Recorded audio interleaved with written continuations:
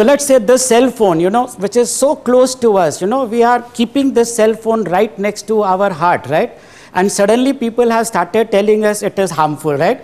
Something which is so good, so beautiful, made our life so fantastic. We could communicate with so many people at the same time, and suddenly these older people have started telling you that it is harmful, right? Well, let me start with a different demo, okay? Let me just try to make a call, because now you know how the connections happen. He has explained very beautifully. So let me just make a simple call first, and let me just show you what it can do. Can you see this light glowing? Okay.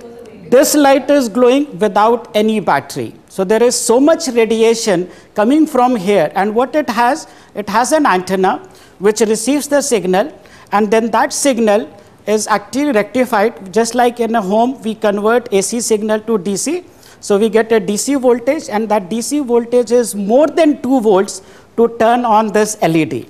So you can imagine what happens, and I don't like to keep it close to my heart, so I'm going to keep it far away from me. As said, you keep it at a far away from you. Let's see what really we have. So I'll talk about cell phone tower, and you can see all those health hazards which are associated with cell tower radiation. Next, please. Phone and tower statistics. How many cell phones are there? How many towers are there in our country? What really happens? So already you know a little bit about microwave heating principle, so I'll go through it very quickly. So what is the radiation pattern of cell tower antenna? It's really, really important to know what is the radiation pattern, in which direction you are getting more radiation, in which direction you get less radiation. And then we will look into what are the safety norms. Are we safe or are we not safe?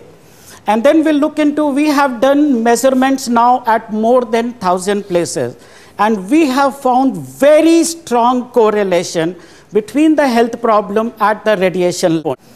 We have more than 900 million mobile phone users. And again, by the time I'm talking, a few more connections have already been done, okay? And of course, to meet that, we need towers. So we have 5 lakh towers in the country. Let's just look into the next one. So microwave radiation, already he mentioned about. So when microwave energy impinges on human body consists of 70% liquid, brain 90% liquid. So what happens then? Microwave energy comes, these molecules start vibrating, and you know how fast they vibrate? 900 million times per second. You can imagine something vibrating at 900 million times per second. What's going to happen? Those things, there will be a lot of friction, and that friction will lead to heat. That's how you cook microwave food. So thermal and non-thermal effect. Of course, non-thermal effect, that vibration causes damage to the DNA, it causes damage to all the tissues which are present, and hence it creates problem. When you use mobile phone, let's just have a quick thing. We have some children back there. So if you have used mobile phone for 15-20 minutes, have you noticed your ear gets warm? How many of you? All right, many of you, right?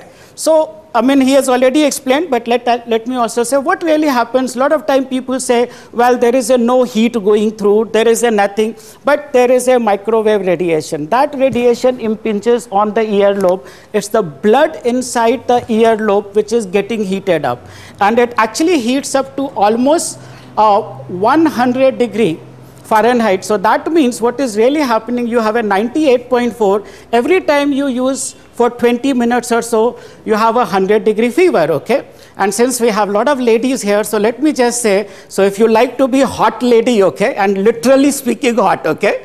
So you are actually having a fever right over here, and you can use it. And by the way, a lot of other things also happen. So this phone which is next to it, there is a skin. So skin will start getting dried up. So you will need more moisturizer later on, okay, or you will start looking older faster. Then it also eyes. So eyes, basically there is no movement of the liquid. So eyes start getting dried up. Then of course it penetrates, it starts cooking the brain. Unfortunately, brain doesn't know when it is cooking or not, okay, because God made sensor at the skin. So if you feel put something hot, brain knows that it is heating up. But if the brain is getting cooked, it doesn't know it is getting cooked. So that's the difference between this. So what really happened, you have already here. So if you It starts with warm sensation, then it goes to irreversible hearing loss and ear tumor. And I have interacted with a lot of ENT specialists. And I even talked to the children who actually developed ear tumor of this size and even developed partial hearing loss to full hearing loss. So let's go. Now the mobile phone radiation is defined by its SAR value, specific absorption rate.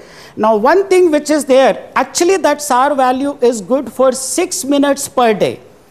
That means if you're using mobile phone for a longer time, it's a problem. Now I don't want to scare you people also, because there is a safety margin of 3 to 4. That means maximum 18 to 24 minutes you can use your cell phone. If you use longer time, you are definitely inviting problem in time to come. And what are those problems? I'll come to that. Let's just see the next one. Now see, there is a warning from BlackBerry, and the warning from the BlackBerry says, keep the device 25 mm from your body. So next time what you should do, you should have a phone, you measure 25 mm and keep the phone like this. Do you really do like this? Not really, right? Most of the time you hold phone like this, sometimes you hold like this, and some people do fantastic multitasking also, right? So they hold phone like this also. So from where radiation goes? It is going through your entire body. So you are absorbing more radiation and thereby creating more harmful to you. And even the warning from the BlackBerry says, reduce the amount of time spent on calls. Why would a mobile phone manufacturer tell you that you use cell phone for shorter time? That means there is a problem. So Interphone, which is a part of WHO, they carried out a study and they studied about 5,117 brain tumor cases. Now that's not small number, that's a huge number. And what they found out, I'll come over here, that the people who use half hour per day, over 8 to 10 years, chances of getting brain tumor are 200% to 400%. Okay, so that's not a joke, right? So you have to take these things seriously. But what cell operators say? Well, that is not there, this is not there, and this report came in May 2010. Now, by the way, WHO was part of Interphone, but when WHO accepted, this was in May 2010. 1 year later, in fact, exactly 1 year later, 31st May 2011, WHO accepted finally that, okay, cell phone is possible human carcinogen class 2B. Now, when this thing particular came, operators, of course, did the study. There was a lot of newspaper coverage. And then operators, you know, they are also very smart people, okay? Of course, much smarter than us. That is how they are able to do business. That is how they are able to fool the people around the world. So I want to mention, just we'll go to the center of attraction. Other things are also important, but center of attraction, what it says, this is the study in Naila, Germany. So in the first 5 years, increase in the cancer rate was just about 1.1, 1.2, 1 being the normal, so slight increase. But in 6 to 10 years, increase in the cancer risk is 3.2. So we are going to have a significant, you know, what I'm going to say, we are going to have a cancer boom in this particular country. And I'm sure a lot of doctors will become very happy, because every cancer patient is worth 5 to 10 lakhs rupees. And of course, many doctors will be very unhappy, because too many patients, they can't handle it, right? There are not too many hospitals to take care of that. So everything has a balance, right? Next, please. So it's not just affecting human being. I'll tell you, it affects each and every living thing. So that means it will affect birds. In fact, I'm sure you will never ever see a bird next to the cell tower, okay? So birds are dying, bees are getting disappeared, sparrows are getting killed. So you are basically killing the whole ecostructure. Not only that, it is affecting the animals. So dairy cows here. So in fact, I was talking to one dairy farmer one day, and you know what he said? Professor, our cows used to give 5 liters of milk per day. After the towers have been installed, they are giving only 0.5 liter. So that means the production is reduced by 10 times. So what our children are going to drink in future? Next, please. So it not, as I said, every living thing gets affected. So it is also affecting the plants, trees, fruit yield of the trees. In fact, this picture is again taken by me. This is in Gurgaon, Delhi toll naka. So the owner actually told me, especially for like he had lemon. So what he said, Professor, earlier if I was getting 100 lemon, now I get 2. So a 98% reduction after about 2.5 to 3 years of installation. And later on, I have visited many farmhouses. I have carried my radiation meter. We do the measurement. I think as an IIT professor, I'm not supposed to do all those, right? But I took this as a social cause. I decided that I must utilize my knowledge to communicate to the people, because these people, especially cell operators and their associate, they are misleading the people, and we have to give fitting reply from technical point of view. And now this is another study which was carried out by Ministry of Environment Science, and they formed a team of 10 people. Because when we made those noises, we submitted our report to DOT in December 2010. Then in 2011, committee formed. They went through 919 papers, and they found 593 papers report adverse effect. Now, that's not a small number. In Jaipur, a lot of cancer cases were reported, I'll tell you, because it was a Hindi newspaper. So before cell tower, people could actually control that. And by the way, I'll tell you, part of the media, I'm not saying all of them, okay, part of the media, let's just think about it for a second. You turn on any TV channel, most of the things are either sponsored by Vodafone or Nokia or Idea. So from where they get the revenue? From the tower company. You see these days newspaper, you see full page advertisement of Samsung or Nokia or this and all that. So well, the thing is, still there are many honest reporters who are still reporting it in spite of their getting funding from operators.